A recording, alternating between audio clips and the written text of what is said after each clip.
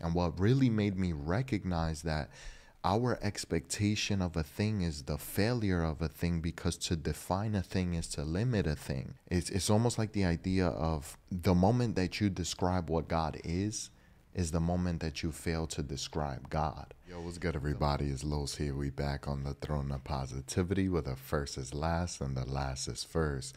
If you're new to the channel, don't forget to hit that subscribe button and also the notification bell so you don't miss out on any upcoming videos. Thank you to all of our supporters of the ministry who have been helping and sowing seed into the ministry, blessing us. It has been amazing, and we're going to talk about some things that have been happening in the ministry that it's just like, wow, God is truly good. So thank you again.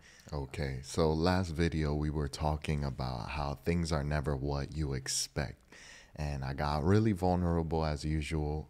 Today I want to get into things to show how things are never what they expect. And you would almost be led to believe that since they're not going to be what you expected, that they're going to be a little bit lower. And the initial experience of that is true.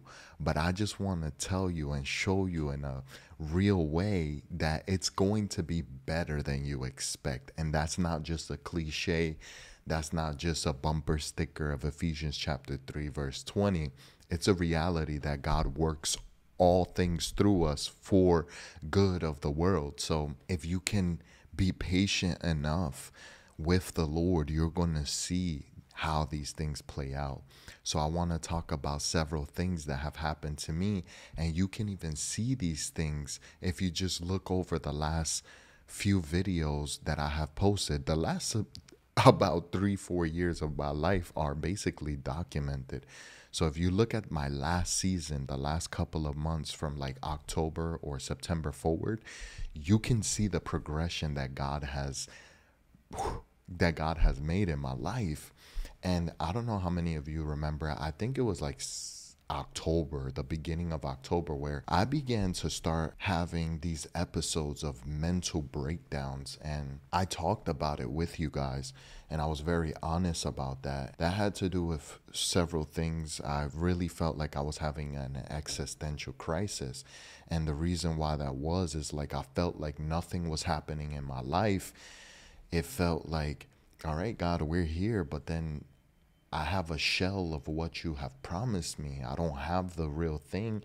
My wife is not here. Like I'm lonely. I don't have family, my friends. Like I was having a really hard time. But underneath all of that, I constantly kept in mind, he who promised is faithful. And I'm going to talk about something separate, but I'm going to make the connection of how God actually makes things better. As a youth, I had extreme social anxiety. Like it was chronic social anxiety. So bad was my social anxiety that I could not interact with anybody. And that comes from several things: the divorce of my parents, feeling confused, not having direction in my life, not having any male figure to really pour into me in a way that would help me get out of that. I just completely and utterly shut down. And the only times that I did know how to interact was like with anger or lashing out. I was like a firecracker. That was my experience, right? I'm about to be 31 on Tuesday. I can't even believe that. I really feel like, side note, I feel like anything prior to the age of 30 doesn't exist. Not that it's like, oh, well, look at that cornball. I don't want to admit that that's who I was. No, in the sense that the last 30 years leading up to this point of the age of 30, it feels like I was trying to figure out who I was. And at age 30 feels like year 1 or year 0. So I'm turning 31, but in reality, I feel like I'm turning 1 because I finally feel comfortable in my own skin. And kind of getting back to what I was trying to mention to you is that I dealt with extreme social anxiety. I had many bouts of depression, and I had to figure out my emotions. Eventually, you get tired of being tired with your own self. You get tired of your lack of ability to interact or communicate or whatever is the situation for you. But that was just what it was for me. And then you finally like confront these things. But these things didn't happen until I became Christian, because now all the dirty laundry, I guess, the flaws in my character and what needed to be improved, I had a method to do that, and I had God to reveal those things to me. So, one of the greatest things that God has ever taught me, I learned this about, I would say, maybe like 6, 7 years ago. And that's in theory, I learned it. But again, it hasn't been until like now that I've actually learned how to implement these things in my life. And even still, it doesn't mean that I have any real grasp on it. But the concept is simply this, and it has to do with dealing with your emotions. We are very emotional creatures. So if we allow our feelings to dictate our mood, dictate our reality, we are going to be like deers in the headlights. We're going to be does. They are creatures that are anxious about everything. Any movement in the forest, any sound that is unfamiliar, any smell that they don't recognize or they do recognize, they're always on edge, ready to just dart at any moment. And that's how we are as Christians, as humans. If we don't get a hold on our emotions and recognize that our emotions are indicators, they're not meant to be the foundation of our life. And too often we make our life about our emotions, and it's not something that we should do. It's not a reliable source of direction in life, because emotions represent beauty. It has a lot of colorful things in regard to it. But if you're living your life based on your emotions, you're going to be down one moment and then up the next. It's like living on motivation instead of inspiration. If you are motivated to do something, what do you do when there's no motivation? Motivation is like the fire that burns out quickly. It's like a match, a single match is going to burn out eventually, right? But inspiration is something that is a fire, more consistent. The same is true about our emotions. If we think about our emotions like this roller coaster, you'll recognize how volatile it is and how inconsistent it is and how unreliable they are. So what I've learned from God is that if you can think about yourself being at a train station, if you wait for the right train and let the trains that don't pertain to you pass, if you get on the right train, it'll lead you to the place that God intends for you to go. The foundation or the station by which you're waiting upon is faith. But the trains that come in succession, you have to see, what is this train? And you have to determine it. Okay, this is the train of anger. I don't want to get on that train.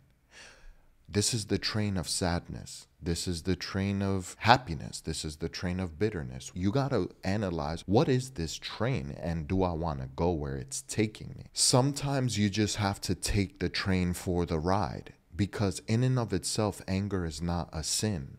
That's why the Bible says, do not sin in your anger. So you could take the scenic route of anger and recognize why you're angry and then get off at the next station. Or you could get on the train of sadness and recognize that that's the season that God has for you. So if you can see emotions like that, and you wait for the appropriate moment or time or season that you are in and determine with God which train to get on, and recognize this is more about the journey than it is the destination, then you will know life is actually more beautiful if we can come to appreciate it in that way. That's my key that I've used to deal with my emotions, is to recognize that emotions are indicators. They're not foundational. They help me to make sense of the world. Emotions are the flavor. They're the color to the world. All the range of emotions. But emotion isn't life itself. Faith and hope is life itself.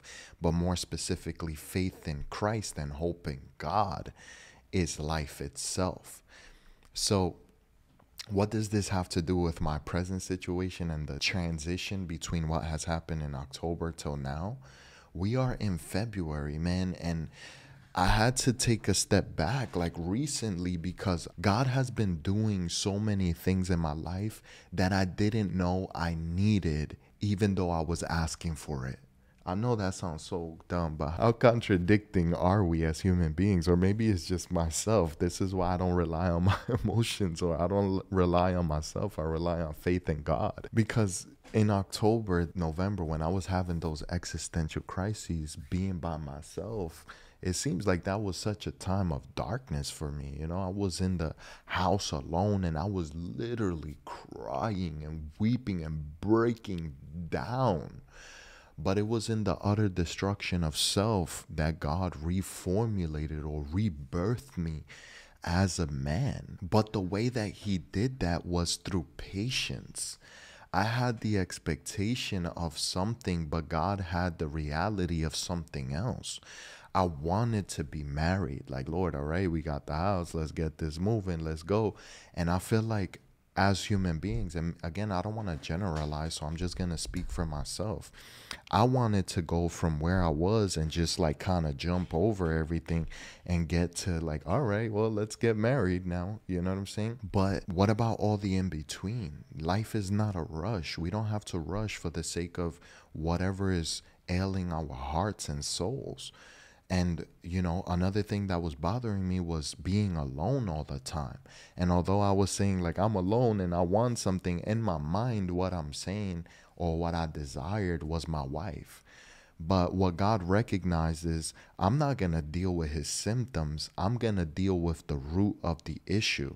He thinks that what he needs in this moment is a wife. But in reality, he needs to get deeper in his relationship with me. He needs to go to the deepest depths of the abyss of his soul and situation so that he can recognize it's not a wife that rescues you. It's not your mother, your sisters, your brothers that rescue you. It's nothing materialistic that rescues you. It's only God in the dead of night who hears those cries. When everybody else is asleep, who's awake? God doesn't sleep, nor does he slumber. So, you know, obviously I knew these things, but it's, again, I always tell you guys, it's one thing to know something and another thing to know something. So he was proving himself to me when he had nothing to prove. And what God started doing is all of a sudden, my old friends started contacting me again. Like, yo, let's chill. I want to come over. And I'll be like, yeah, okay. You know, and at first I'm so like, solo, I'm so alone, right? Like, how was I asking God, I don't want to be alone? And then when people want to chill, it's just like, man, I'm too introverted. You know, as an introvert, you make plans, and then when it comes out to it, it's like, golly, I wish I never made those plans because I just want to be home right now. But the reality is you got to step out of your comfort zone, and God recognizes what you need in the time that you need it. Because you think you need this over here, and although that may be true that you need this or desire it so, he knows how to get you there. We just want to skip over it. We want to get to the end of the story. But God was doing things like that where it's like, okay, I'm developing his ministry. I'm reconnecting him with old friends. I'm building up his network. I'm building up his character. And I'm reconnecting with people. I don't feel so isolated anymore. The ministry was improving little by little. I started getting more and more comfortable in myself and the direction I wanted to take the ministry. Life is about change, so things are constantly changing. So October, November passes, December passes, and then I feel like the greatest growth that I experienced was leaving social media. December 14th, when I finally let go of social media, from that point forward, God started to show me some of the most incredible things about myself and my promise and the agreement, like the beauty and the power of coming into agreement. That was just beautiful. And you know that we did the 21 days. It was specifically there and after that it was like God started to bring real revelation in my life where he did amazing things that, again, I didn't know that's what I needed. And what really made me recognize that our expectation of a thing is the failure of a thing, because to define a thing is to limit a thing. It's almost like the idea of the moment that you describe what God is the moment that you fail to describe God. The moment that you use the word is in relation to God is the moment you fail to describe anything about God. If you say God is love, you fail to describe God, because God is and is not love, in the sense that the word love is not all encompassing. And if God could be described as God is love, it's the failure of describing who God is, because if God could be described by a single word, then he's not God. And this is like that's linguistics. I'm not going to get into that. But I'm trying to show you that we think that we know what we want, but the reality is, by the very determination that we think that we know we want that, is a failure to recognize reality. And if we just, yeah, we can have our expectations, we can have our ideas of a thing, but if we just relinquish control and surrender everything into his hands, which that's what I did, and that's where everything changed for me. And I saw the beauty of God reconfirming his promises and reassuring me through the foundation that is the rock, showing me the rainbow over and over again, reminding me of his promises. Is just beautiful, right? So like in the relinquishing of control and our expectations, still having them, you allow God to work in the details. I had the expectation that God is just going to do it, but the reality is that expectation is false. God is not just going to do it. God is not a genie in the sky that just snaps his fingers. He works intricately in the woven details of the tapestry of life. This journey of life, this journey of faith is far more complex and complicated than we would like to admit. And if we just have this idea that God is just there to say yes and amen to us, he's not God to us. He's like our divine executive assistant. So if we allow God to work out the details, he's going to do it greater than what you expected. Now, I want to explain what led me to all of this, so that you can see, just let God work this out. After I finished the 21-day fast, I was confused because it was like, wow, I experienced all this beauty. I was sacrificing and seeking God in the way that I was, in a level deeper than I usually do. That's not really sustainable. But once you come to the end of a thing, we really don't like transition, man. There's this thing called liminal space. It's the in-between. It's like a gateway. So I'm neither here nor there. So if you can imagine this gateway, if you can think of this as a doorway or a gateway, it literally is a gateway because my bedroom is back there.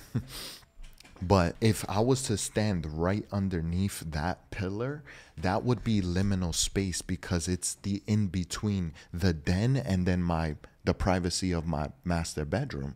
So we don't like those in between spaces because they're undefined. They're neither here nor there. But if we can allow God to work in that space, we do come out on the other side. He will either bring us backwards or forwards. But that's where I found myself at the end of the fast, is like, I don't know what's next. It felt liminal. And I'm even shaking now because the way that I felt back then was so uncertain. I wasn't sure what was to come next. Obviously, I had expectations that I wanted to be completed, but I was just like, Lord, I'm going to let you do what you want to do. And I even extended my fast 5 days after that, 4 or 5 days. And God gave me such revelation. He's like, it's time to go back to school, double down on the ministry, continue moving forward in what you have done, and I'll take care of the rest. And in so doing, by going back to college, I recognized that leaving the house and going and interacting with the world, I know that sounds weird, but I've been stuck in my condo forever. By interacting with the world, it made me look back at the times in the condo, and it was like, wow, I see why you allowed me to go through everything. Now I appreciate what I have because I'm seeing all these things. I'm like, whoa, am I blessed? I don't think that I've been complaining up to this point, but wow. And leaving the house really made me recognize that God moves in ways we don't expect. And if we think that we can expect it, he's going to move the opposite direction. It doesn't make sense. If you can think about our expectation and our consciousness and our ability to perceive the way that God works, or even the world, as light, if you can imagine that if I have a flashlight here, it's going to shine like this in a cone shape, but it can't shine behind me. So God knows that field of view, the reach of our light. So he knows what we're going to expect. So by the very nature of God knowing what we are expecting, he can just operate wherever our expectation is not. It's so simple of a thing for the Lord to do that. So we just need to let go of those things so he can operate. But what led me to really reflect on all these things is that my family's coming over here on my birthday, the 13th, on Tuesday. Today's Friday, February 9th. It's 10:42. They're coming here. My mom, my grandmother, and my uncle. Well, that's what I initially thought, right? And when they told me that, it made me so happy because I'm like, man, I would have probably tried to make an excuse for them not to come because I don't want them to spend money like that. And it's a hassle for my grandmother. She's older, obviously, right? 5 hours on a plane from Florida, that's crazy. But it made me happy. It made me rejoice, and it made me recognize I didn't even know, like, maybe I've been thinking about things too, like, in the wrong way. Like, I had the wrong expectation of stuff. It's like they want to come and they want to love on me, and I can love on them, and we exchange our love. And I was worried about finances and the wrong things, and it's just like, yo, love is beyond what you're trying to make it seem. So just let them come. And I didn't even know that I needed that, but God is the one that's been orchestrating these things. And then later on my nephew's birthday on the 3rd of February, he turned 9 years old. And they sent a video of him opening a plane ticket coming to San Diego. But they didn't mean to send me that video. It was supposed to be a surprise. So it was like after my mom told me that she was coming back in January, then it's my nephew's birthday, and she sent the video to the wrong chat, and it got to me. And I'm like, wait, hold up. What y'all talking about? He's coming. Then they try to lie like, oh, it was just a joke. And I'm like, why would y'all joke with him like that? Don't do that to him. They were lying because they ruined the surprise, right?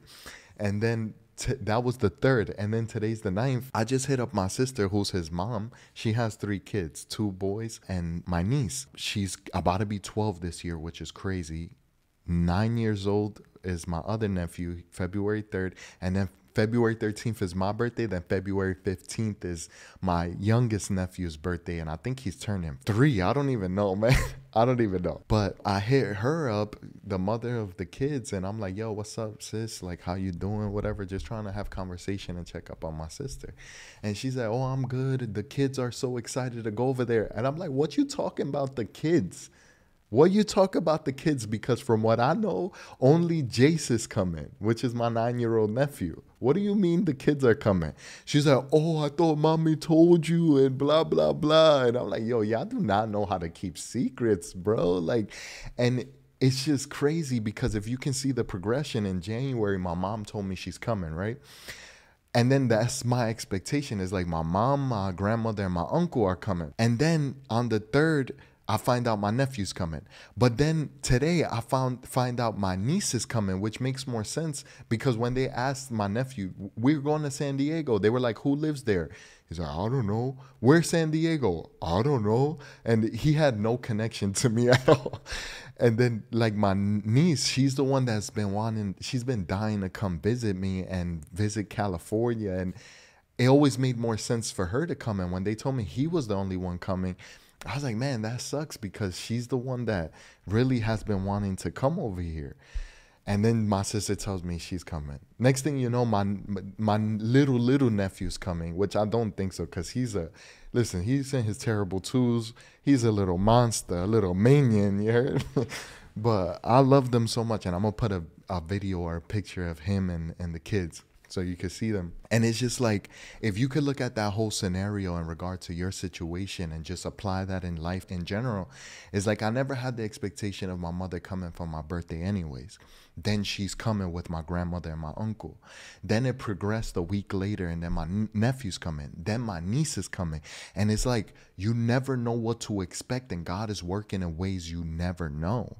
So if you could just be patient and endure in the way that I was explaining earlier with emotions, things are going to pass anyways. You might as well wait on the Lord. And if you could wait in patience and obedience, things are going to line up. And when they come to you, whether you feel prepared or not is irrelevant, because if you're patient and obedient on the very basis of your blamelessness before God determines that you truly are prepared. If not, God won't bring it to you. But if you're impatient and disobedient, you have no guarantee of preparedness when these things come to you. So this should give you eternal peace and recognize like, yo, I want to just be at peace with God. I want to be patient. I don't want to create my own expectations. Let God do what God does and let him surprise me as he wants to. I mean, the greatest surprise about all of this is I end up finding out all my siblings is coming now too. You know what I mean? I don't think so, but that would be cute. That would be cool, you know? Kind of going back to what I originally mentioned of what was causing a lot of crisis with me, the expectation of having my wife. Like, as I see how God is developing things, it's been amazing. And seeing what God has done with the ministry, yesterday I couldn't even believe it. Because imagine, I've just been doing the ministry and teaching, and there's been like almost no engagement, with the average of like 10 people watching at a time, to all of a sudden 1.4K views on a single live.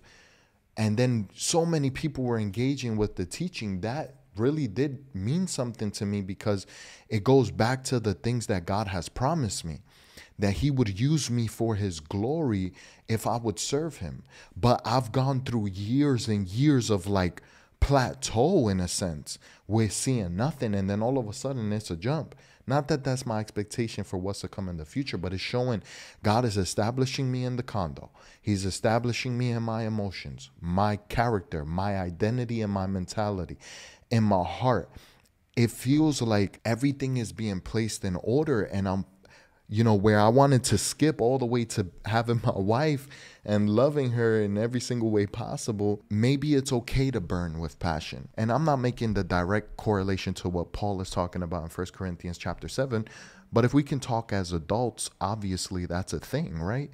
Like, I want to enjoy all the fruits of marriage. I want to enjoy every aspect of marriage, knowing in both senses of the word.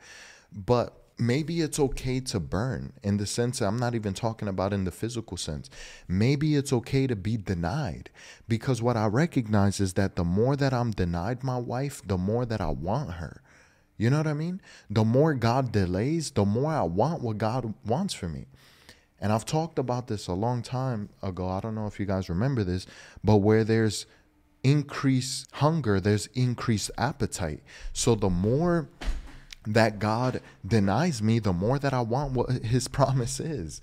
That's why I just leave it in God's hands. I don't want to apply my expectation on God and not even on my wife. I do have an expectation, but not that she has to live up to it, but it's just natural by the human condition. And what it's causing me to do is just like, yo, I'm going to just be patient, and I'm just going to continue to believe as if things are. And when it finally comes and it finally happens in the way that God determines it, then I'll know that I'm prepared.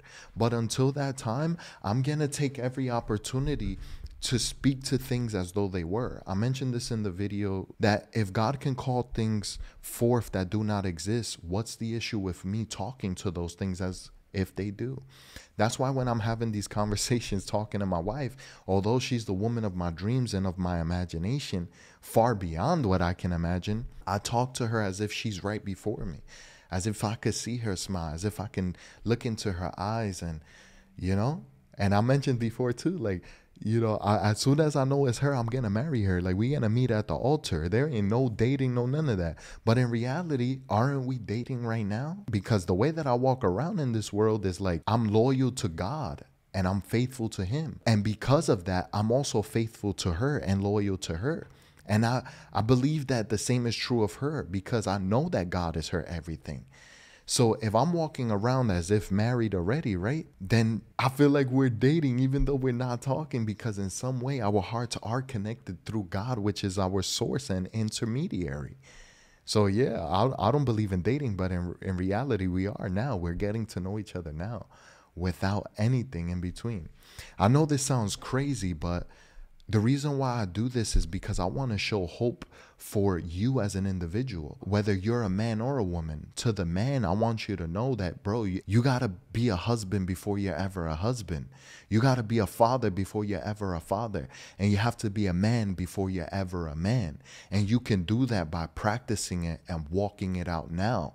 You may not know who your wife is, but you could walk around like you know she's coming. Be careful with your eyes, because this is something that I do. Like, wherever I go, I don't want to be looking at women, because what if I look at my wife and I see her looking at a man? How would I feel? That wouldn't make me feel good. I always keep her in my mind. Like, I want to honor God and I want to honor my wife. So you could walk in that way. Be a husband before you're a husband. Respect yourself. Hold yourself to that standard, because even in the church, women don't have expectation of us because we have not upheld the standards of God. So I want to encourage you, leave your expectations, but hold yourself up to a standard and far beyond what you expect. And then women, your husband is coming soon wherever he is. So be loyal to that man prior to anything ever happening. And if faith is faith, then that's the thing that exists in the invisible. But we can walk in those things. I want this to be so real so that when it happens and God finally brings my wife and I together, when we tell the story of the impossibility of what God has done in our life and how we really met in his presence according to his will, his word, his promise, and nothing nor no one could stop it, I don't know if anything will ever have been told in such a way. I want to live as a man unlike any before me. There's nothing new under the sun, but I want to try to do something new. I want to live as if I believe God exists. I want to live as if his promises are true. And if his promises are true, they're not just future, they're present. And I'm going to act like they are. So anyways, I hope I made my argument clear and coherent, and there was some type of cohesion in all the points that I have made. But have faith, beloved. God is working these things out, and it's going to be far greater than what you expected. But in the interim period, it's not just going to be greater. It's going to go from good to great to greater to greatest until finally he fulfills that promise to you. And now you receive it. And then now a new life is born. So anyways, continue to walk in faith and know and recognize God is going to do far exceedingly and abundantly greater than what you can imagine. So if you haven't subscribed, subscribe, comment, like. Y'all know what it is. It's your boy Los. We on the throne of positivity where nobody shall dethrone us. We out. Peace.